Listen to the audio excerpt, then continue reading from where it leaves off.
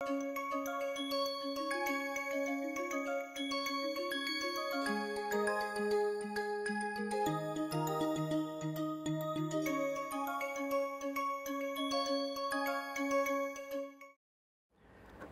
what we are going to look at is functions f defined in a domain, say R2 or R3, taking values in R. We want to analyze local maximum, minimum of f. So, to analyze that, let us first define what is local maxima minima for functions of two variables. So, definition. So, a point,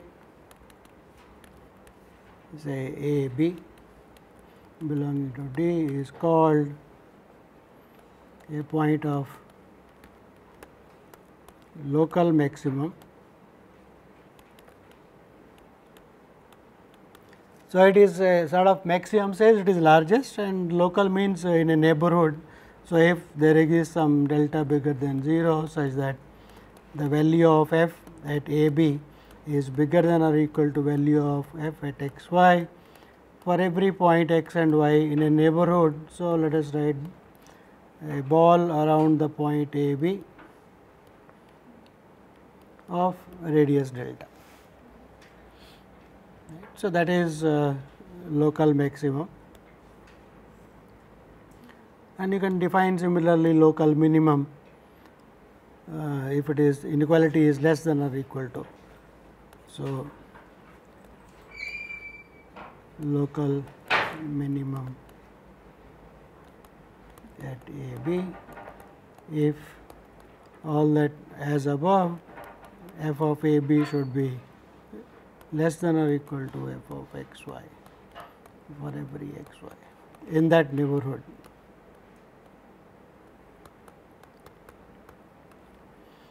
Right. So, local maximum, the name itself says it is a the value at that point is largest in a neighborhood, and minimum says it is the smallest in that neighborhood. Right. So, the problem is how do we identify points where the function has local maximum or local minimum, and how do we verify that indeed these are points of local maximum or local minimum. Right. So, let us for example, let us look at some examples.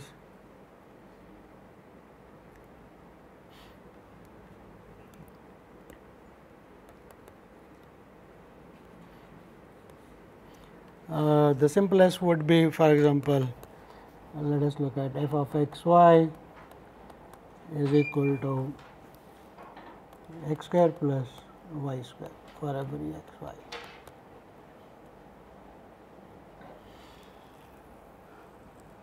So, geometrically if you look at this, this is the square of the distance. Okay.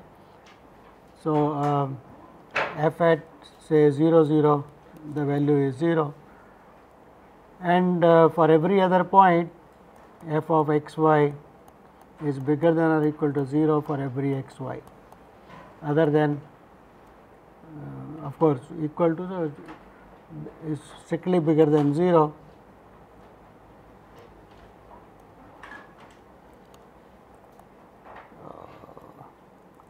is bigger than 0 for x y not equal to 0 0. So, clearly 0 0 is a point of local is bigger than local, so minimum.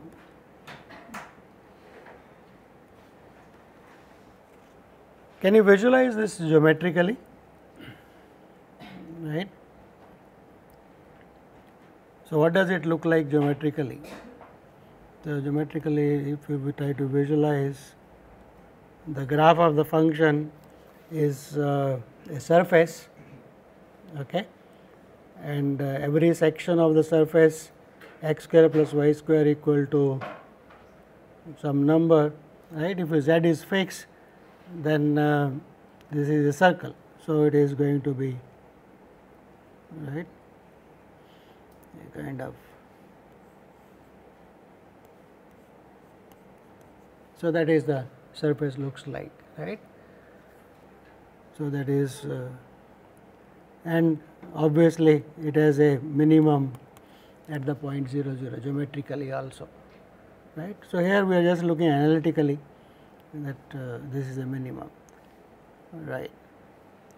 For example, if you change f x y equal to minus of x square plus y square for every x y, then it is just inverting this surface.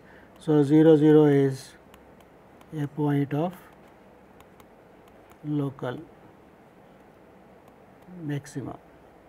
At every point the value is less than or equal to 0 and 0 the value is 0. So, that is a point of local minimum, right. So, f x y is less than 0, which is equal to f of 0 0 for every x y. Right, but that is not good enough for us.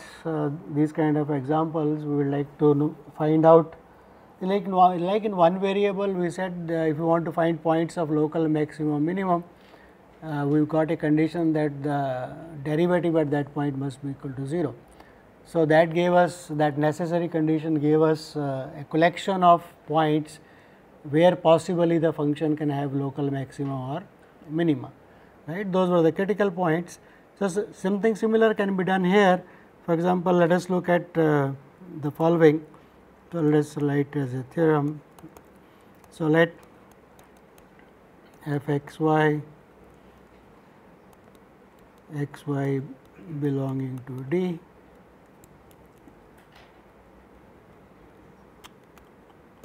have a local maximum or minimum at a point A B. So, suppose a function has, we want to find a necessary condition like function of one variable. So, let us put this back on one variable. So, then the partial derivative at the point A B with respect to x should be 0 and should also be equal to partial derivative with respect to y at the point A B if both f x f y exists.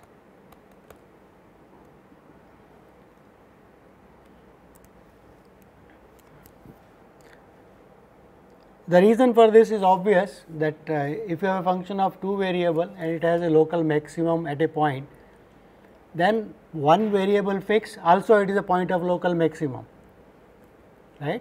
If at a point the value is largest in a neighborhood, right, and if I fix one of the variables say x or y, then as a function of one variable also it is a point of local maximum or local minimum at that point.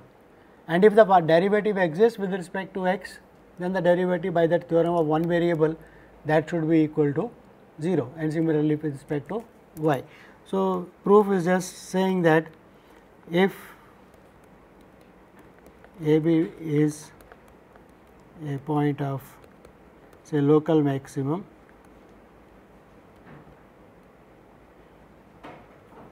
or minimum, then let us consider the function say x going to f of x going to we are varying x. So, x comma b, right, also has local maximum minimum at x is equal to a.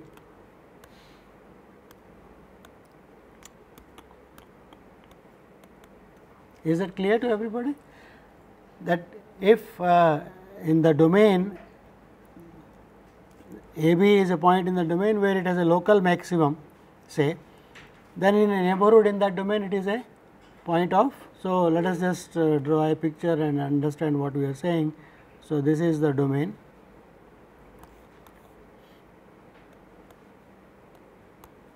and this is the domain D, and this is the point A B, where the function has so f of A B is local maximum. So, is bigger than or equal to f of x y for every x y in a neighborhood. So, let us draw a neighborhood. So, this is a neighborhood. So, in a neighborhood of radius delta for every x y belonging to ball at A B of radius delta, right. Now, if I fix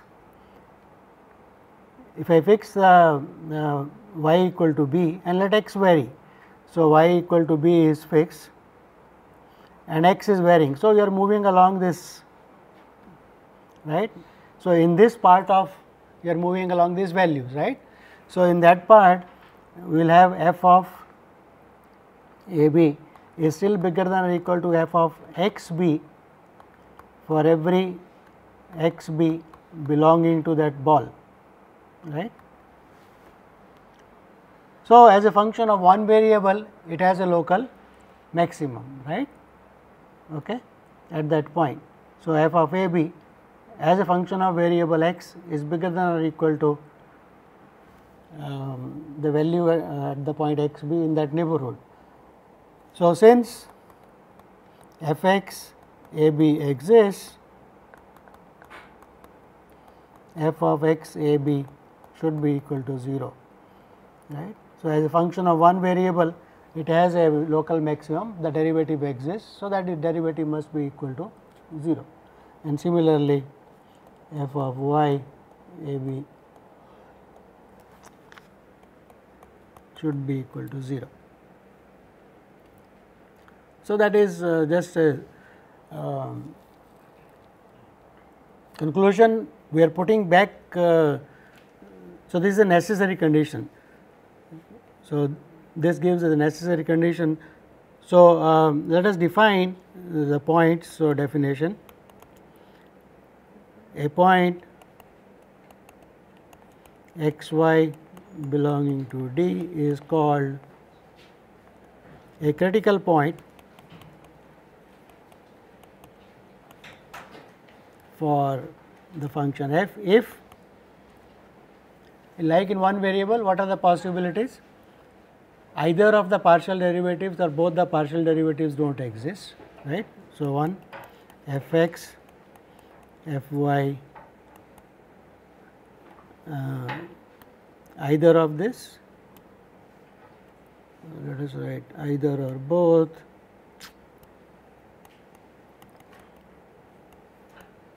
does not matter, even if one does not exist, both do not exist at the point x y. So, those are the points of non differentiability, like in one variable. 2, f x equal to f y equal to 0 at this point. Derivatives exist and are equal to 0 at that point, and possibly some boundary points.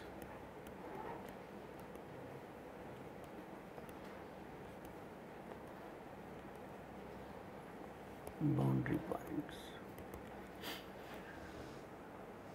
So, these critical points are the possible points where the function can have local maxima or minima as a function of two variables, right. And then again we will have to find sufficient conditions to check whether these are points of local maxima or local minima.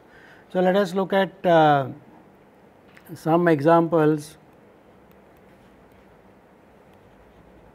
to understand this a bit more.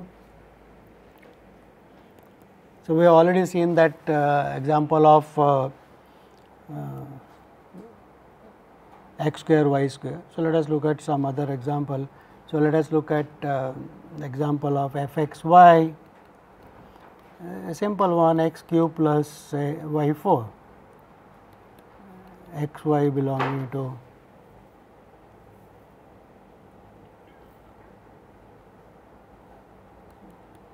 whole of R2, domain is the whole of R2, right. So, partial derivatives exist everywhere. So, f x, f y exists for all x y belonging to R2, and what is f x? The partial derivative is equal to 3 x square, f of y is equal to 4 of y cube, right. So, what are the points? F x equal to f y equal to 0 implies the point is x y equal to, this will give you x is equal to 0, and that is the only critical point. So, for this function the only critical point is 0 0. So, can we say at 0 0 the function has a local maximum or a local minimum by looking at the function. So, let us note at 0 0. So, if I look at as a let us put y equal to 0. So, f of x 0 as a function of one variable, right, it is equal to 3 it is equal to x cube.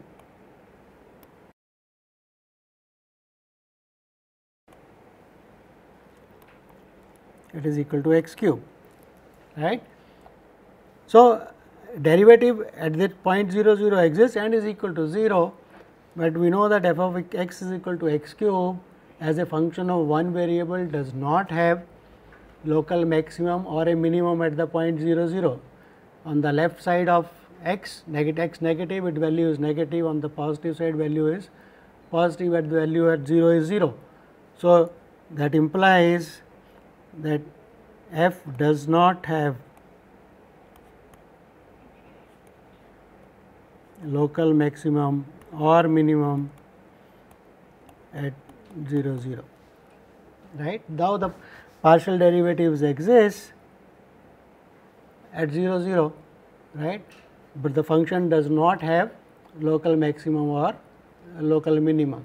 So, that like in one variable, even if the function has both the partial derivative exist and are equal to 0, that is only a necessary condition that the point may have local maximum, may have local minima. It may not be anything like in this example.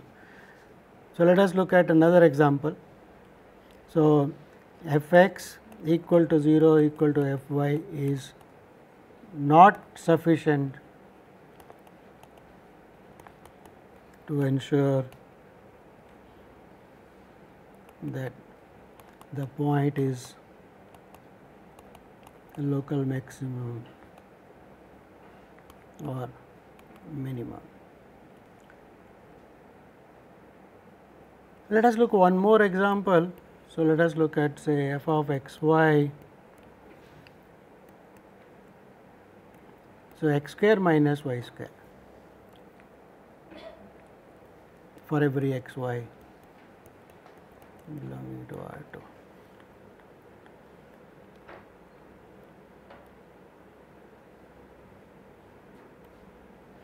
Right. So, what is partial derivative f x?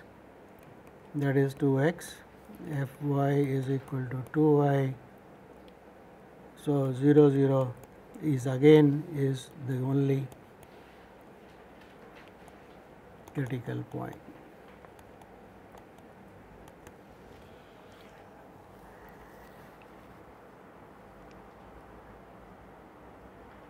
As before, if I look at f of say x 0, that is x square, and f of 0 y is equal to minus y square,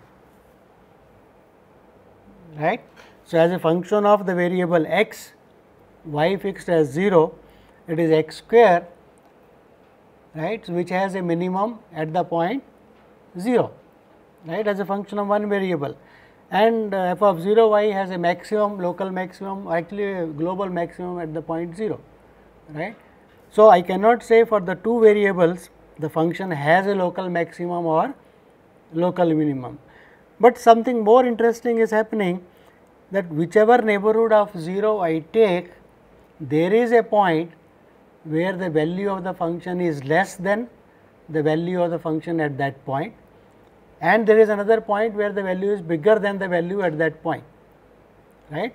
For example, if I look at 0 0 for x very small, right. So, x comma 0 will be a point where the value of the function is positive, which is bigger than the value at 0 0, that is 0. So, and similarly for if I fix x is equal to 0, the value is negative, I can make it as close to 0 as I want. So, whichever neighborhood of 0 0 I take, so in the picture you can think it as in this picture, for whichever neighborhood I take, there is a point say P and there is a point Q. The point P is actually in this one, there is a point P here and there is a point Q here, okay, very close, whichever you want. So, here is a point P, here is a point Q, right. The value at this point is positive, the value at the point Q is negative. Whichever neighborhood you choose, you can always find points close to 0 0, right, with these properties. So, the conclusion is there exist points P and Q belonging to every neighborhood such that of 0 0, such that the value at P is bigger than the value at 0 0, that is bigger than the value at the point Q, which is negative. So, is it clear what we are saying?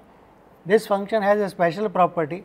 Not only the point 0 0 is not a point of local maxima or local minima, in fact, something more is happening, that whichever domain, whichever neighborhood I choose of 0 0, I can find a point, howsoever small that neighborhood may be, I can find a point where the value of the function is positive. So, that is bigger than the value at 0 0, and some other point where the value is negative, right.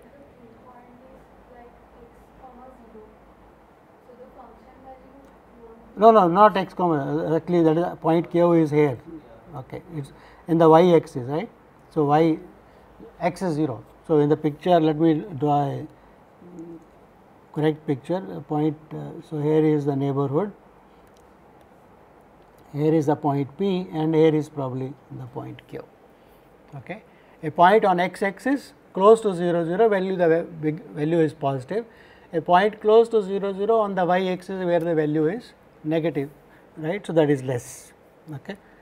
So, such points are called saddle points. So, let us put it as a definition.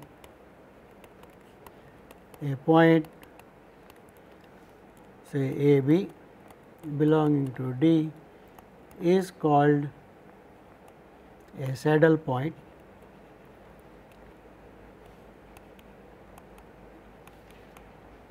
for F if for every delta bigger than 0 there exists P and Q belonging to ball at A B of radius delta, such that the value of the function at the point P is bigger than or equal, not equal to, we should say strictly bigger, because otherwise every point will be is bigger than the value at the point A B is bigger than the value at the point Q.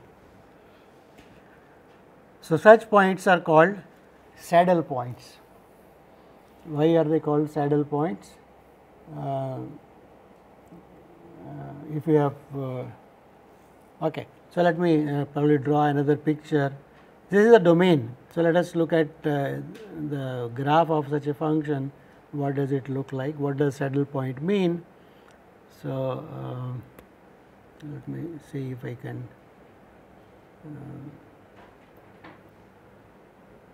okay. Why I should not take it 0 0. So, let us skip that. So, let us let me draw okay. Now, let us draw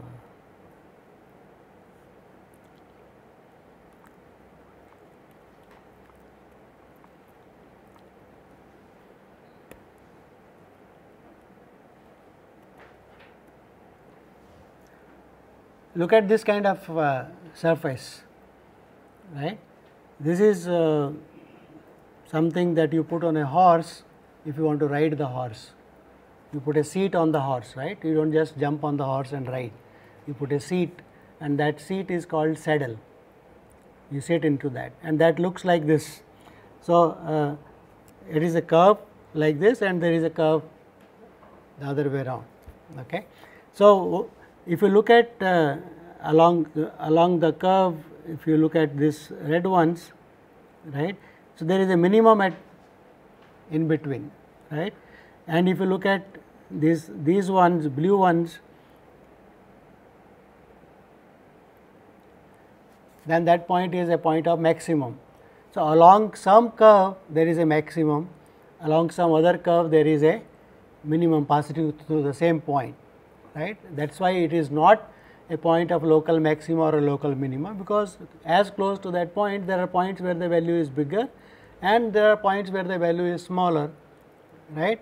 But not only that, right, you can, for every neighborhood, if you can find points like this, then it is called a saddle point. Okay.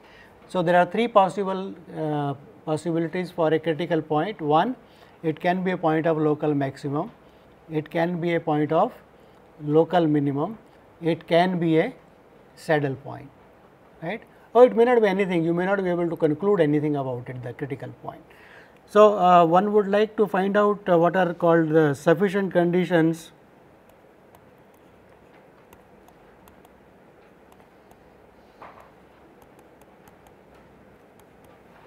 for local maximum, minimum and saddle points. So, what are, we can find critical points by looking at those collection of points, namely where the derivatives exist and are equal to 0, and looking at points where the derivative don't either or both of the partial derivatives do not exist, right. But out of this, how do you find out which are the points of local maximum or local minimum?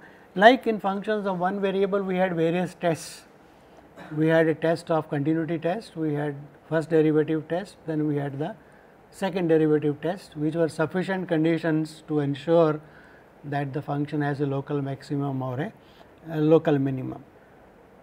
So, for that we need to go to second order derivatives for functions of two variables. So, let us look at what are called second order derivatives.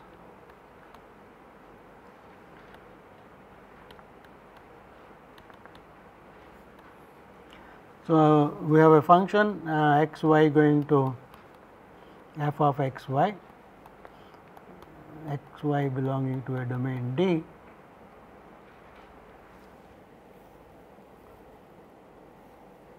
So, let us say that the partial derivative is this. So, suppose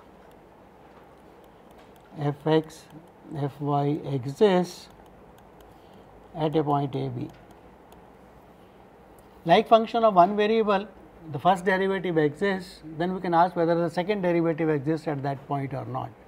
So, similarly, we are going to ask partial derivatives with respect to x and y exist at a b, whether we can differentiate it again with respect to. So, note that f x and f y are defined at a point a b taking values in r, they are constant, right. So, if we want to talk about the second order derivative of the partial derivatives, then the functions f x and f y should be defined in a neighborhood first of all, otherwise you cannot talk about the derivative, right, a b and in a neighborhood of a b. So, let us assume they both exist in a neighborhood of a b. That means, the partial derivatives are defined as functions, right, in a neighborhood. So, let us say a ball of radius delta at a b, they are functions, right. Like for one variable, if the derivative exists, then the derivative is itself a function of a variable, right, at that point. So, now supposing f x exists in a neighborhood, then it is a function of two variables. So, we can ask whether f x x exists and f x y exists, because it is a function of two variables. So, you can ask whether it has partial derivative with respect to x and with respect to y, both. You can ask for both, right. So, they may exist, they may not exist. So, these are called, so f x, f x y, and similarly f y y and f y x, if exists, are called second order partial derivatives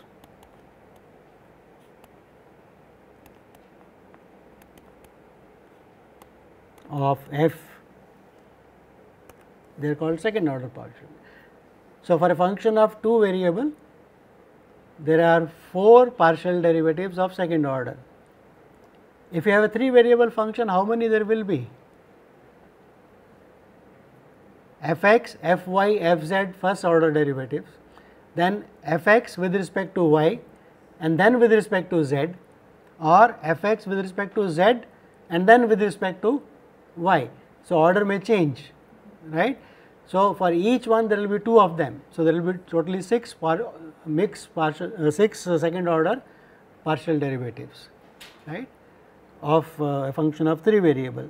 Now, a question arises, if I take the function f, find its derivative with respect to, so what is this? Find the derivative with respect to x and then find the derivative with respect to y. So, this is what we have written as f x y. Sometimes, let me also give that notation, partial derivative sometimes also is written as with respect to x, right. This also notation also we had introduced, and then partial derivative of this with respect to y, right. Now, keep in mind, here we are going x y and here it looks like y x. So, in this notation you are going from right to left, and this one you are going from left to right. So, first you differentiate with respect to x and then with respect to y, first with respect to x and then with respect to y, right. So, this is also denoted sometimes written as this instead of writing brackets and all that. So, this is same as this. These are different notations used for second order part. So, they are second order partial derivatives, but there is no condition, there is no surety. So, in general f x y need not be equal to f y x. If you first differentiate with respect to x and then with respect to y, then it may not be same as differentiating with respect to y first and then with respect to x. In general, that need not happen. Okay? The two need not be same. I think one example let me state here, probably you can try it in later on yourself. So, for example, if I look at f x y equal to x y, I want x square minus y square divided by x square plus y square for x y not equal to 0 0 and 0 if x y is equal to 0 0.